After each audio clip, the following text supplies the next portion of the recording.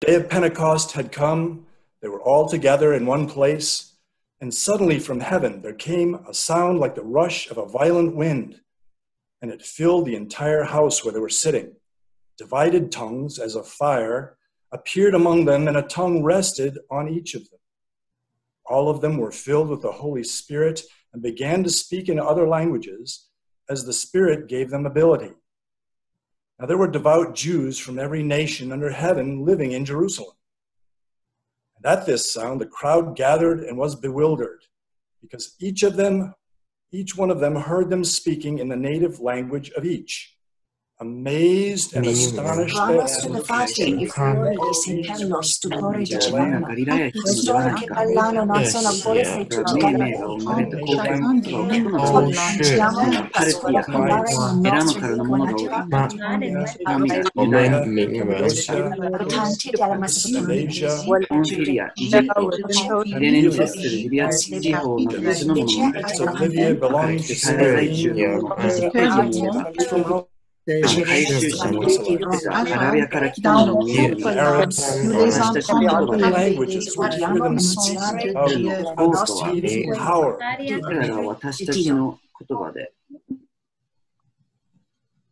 All were amazed and perplexed, saying to one another, "What does this mean?" But others sneered and said, "They are filled with new wine." But Peter, standing with the 11, raised his voice and addressed them.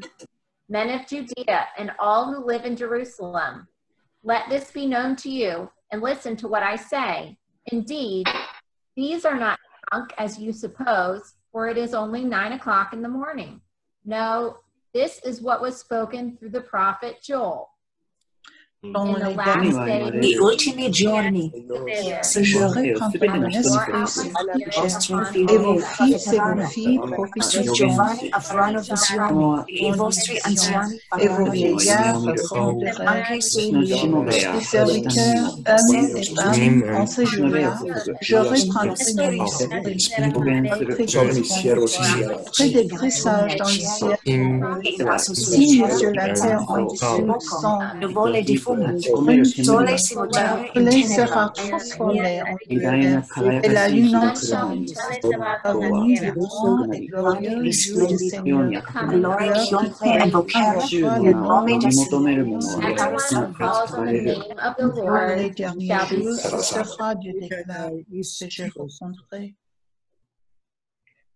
Now, when they heard this, they were cut to the heart and said to Peter and to the other apostles, "Brothers, what should we do?"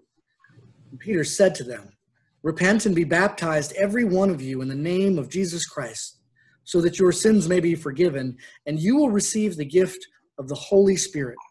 For the promise is for you, for your children, and for all of those who are far away, everyone whom the Lord our God calls to himself."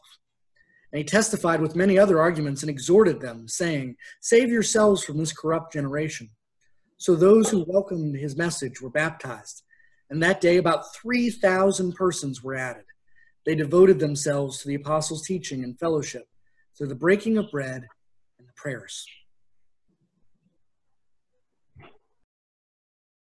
This is the word of the Lord. 谢谢上帝。 Thanks be to God. Grazie a Dio. Gracias a Dios. 神様に感謝いたします。 Grâce à Dieu. Obrigado. Thanks be to God. Gott sei Dank. شكرا للرب. Amen. آمين. Amen. Amen. Amen.